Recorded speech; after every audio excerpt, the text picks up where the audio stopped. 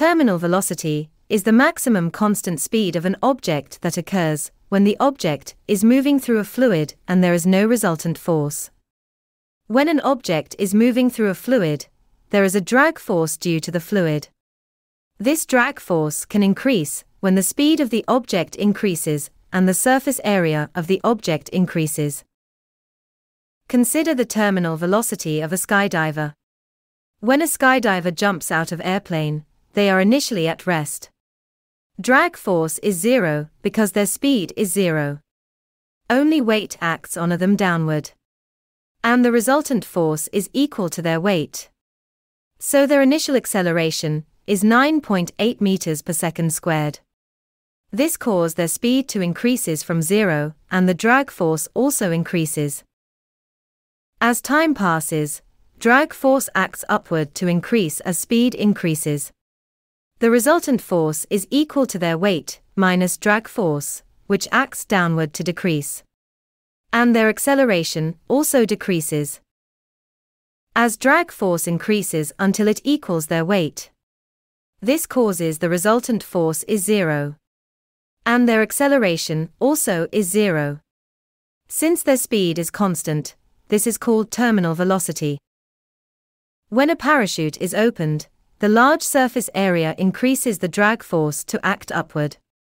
This causes the resultant force to be drag force minus their weight, which acts upward. So the skydiver decelerates.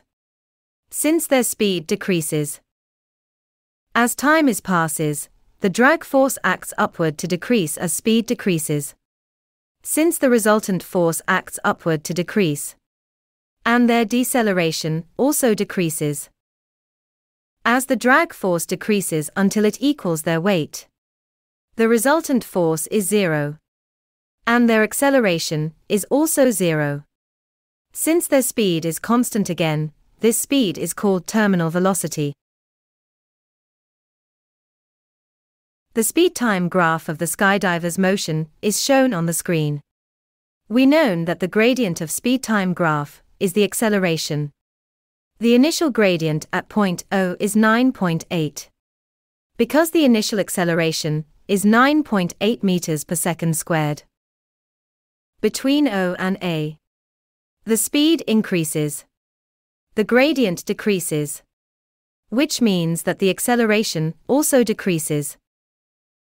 Between A and B, the speed is constant and this speed is called terminal velocity. The gradient of graph is zero. Which means that the acceleration is zero. The parachute is opened at point B. Because the large air resistance causes the speed to decreases rapidly. Between B and C, the speed decreases. The gradient is negative, which means that the parachutist decelerates. The steepness of the gradient decreases, so the deceleration also decreases. Between C and D, the speed is constant, which is terminal velocity. The gradient is zero, which means that the acceleration is zero.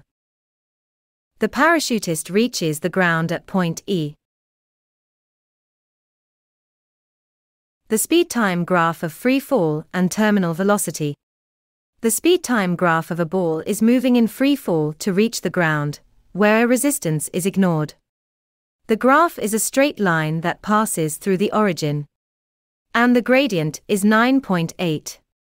Because only the force acting on the ball downward is weight. The resultant force is the weight. And constant acceleration of 9.8 meters per second squared. The speed-time graph of a ball is moving through air to reach ground at the same height, where a resistance effects to the motion reaches a terminal velocity as shown. The gradient of graph start at 9.8 meters per second squared. Because only the weight acts on the ball downward, so the resultant force is equal to the weight. As time passes, the gradient decreases, showing that the acceleration decreases. Because air resistance acts on the ball upward to increases as speed increases. The resultant force is the weight minus air resistance to decrease. The gradient reaches zero, showing that the acceleration is zero and the ball reaches terminal velocity. When air resistance is equal to weight, the resultant force is 0. Therefore, it takes more time and less speed for the ball to hit the ground. I hope you found this video helpful.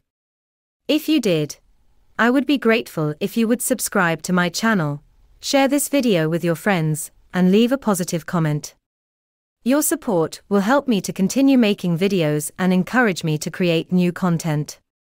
Thank you.